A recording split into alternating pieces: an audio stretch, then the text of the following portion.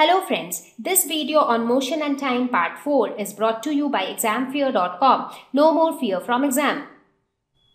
Now, when we talk about motion, another important, we are actually talking about movements or we are talking about position changes. So when it comes to movements, something which is very commonly being used in our day-to-day life is fast and slow. So how do we know which object is moving fast and which object is moving slow? So how exactly do we define that, or how exactly do we determine that? What determines the speed of motion? So that is where we introduce speed. So we will talk about speed a little later. But in this picture, what do you see? You observe that the blue car was fast and the red car was slow. So why was this an example of fast motion? Because it very quickly changed its position. So in a short interval of time, it reached from position A to position B. But the red car, it took more time to reach from position A to position B. So basically how much time it takes by a particular object to cover a particular distance will define whether that object is undergoing fast motion or slow motion. So that is where comes the concept of fast and slow. So let's look at this. How do we determine that which is faster? The distance moved by objects in a given interval of time decides which one is faster or slower. So let's look at this example. So you have a bike and you have a bicycle. So these are the two vehicles that you have. So now if you want to compare which of these two is faster. So let's try to compare these two vehicles. Now let's say that we fix a time interval. So let's say we fix a time interval of 5 minutes. And then we just observe how much distance is covered by this bike and how much distance is covered by this bicycle. Now what we see is that in 5 minutes this bike could cover a distance of around, we'll just take examples. Let's say it covered a distance of 3 kilometers, and in the same duration of 5 minutes this bicycle could cover a distance of 2 kilometers. Okay? So which one is faster? No, the time interval is the same. So in the same time the bike covered more distance when compared to the cycle. So that means the bike is faster. So the bike is traveling fast. That is why it could cover more distance in the same time when compared to the bicycle. So this is how we can determine which one is faster. So fast or slow is actually defined by the rate of change of position with time. That is how fast the position is changing with time. Because when we were talking about motion, we were only talking about the change in position with time. But when we talk about the fast or slow speed of a vehicle, we are actually talking about the rate at which the position is changing with time. How fast or how slow the position changes with time. So that is how we can say that the bike is faster and the bicycle is slower.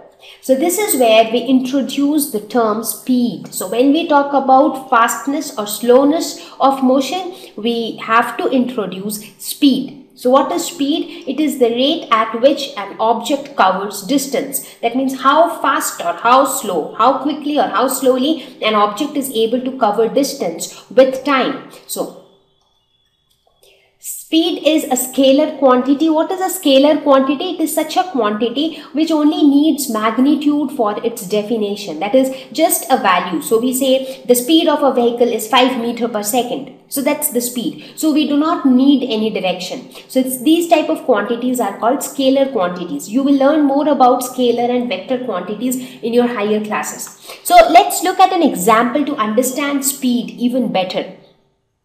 So as I said, speed is nothing but the distance covered divided by the time taken. So this is how we calculate speed of an object. So let us take the example of this car. So if we say that this car travels 50 kilometers in 1 hour. So let us say that it travels 50 kilometers in 1 hour. So what would be the speed of the car? So the speed of the car is actually distance traveled, which is 50 kilometer, divided by time taken, which is 1 hour. So basically the speed of the car would be 50 kilometers per hour. So that is how we define speed. Now any object which has a higher speed moves faster because it is traveling more distance over a specific period of time. Any object which has a lesser value of speed is traveling at a slow speed. So it has a slow motion. So that's about speed. So let us look at more examples of speed. So let's look at this example where this little boy is trying to travel from his home to the McDonald's. So this boy is on the bicycle. So now this little boy is moving, or he is traveling from his home to the McDonald's, and his travel time is 10 minutes. So it takes him 10 minutes to go from his house to the McDonald's, and the distance between his house and the McDonald's is 2 kilometers. So the McDonald's is 2 kilometers away from his house. So if I ask you to calculate the speed with which the boy is moving, how will you do that? So the speed is nothing but the distance which he traveled, which is nothing but 2 kilometers, divided by the time which he took, that is nothing but 10 minutes. So if you convert minutes to seconds, so it was going to be 10 by 60 hour. So this is going to be 12 kilometers per hour. So this is the speed with which the boy was moving when he traveled from his home to the McDonald's. So this defines, that means now what does this 12 kilometer per hour means? Now literally it means that the boy traveled in 1 hour 12 kilometers, but actually he traveled only 2 kilometers. But speed tells us that okay, this is the rate at which he moved. So had he traveled for 1 hour, he could have covered 12 kilometers. So it just gives you the rate, it just gives you the distance which the person could have covered in 1 hour, or in 1 second, or in 1 minute. So with respect to whichever unit of time you are referring to. So that is how we calculate speed. Now similarly, let's say that the boy also comes back from the McDonald's. So let's say we take another example where the boy goes to the McDonald's, like he travels from his house to the McDonald's, and then immediately he comes back from McDonald's to his house. And we say that what would be the total distance? Now let's say the total distance of going and coming back would be 4 kilometers. Correct? And let's say that the total time that he took was say 30 minutes. Now we are assuming that he didn't get down at McDonald's at all. He just went there, but as soon as he reached McDonald's, he changed his mind and he started coming back to home. So if we say that the time he took was 30 minutes, in that case, what would be the overall speed? So again, you can calculate it in a similar way, distance traveled by time taken. So I'm leaving that as an exercise to you. So I hope it is clear that how do we calculate speed and what is speed all about? What does speed tell us? It just tells us the distance that a particular object can cover in unit time, whether it is in 1 hour or in 1 second or in 1 minute. Thank you. Please visit www.examfear.com to watch more educational videos with a better experience.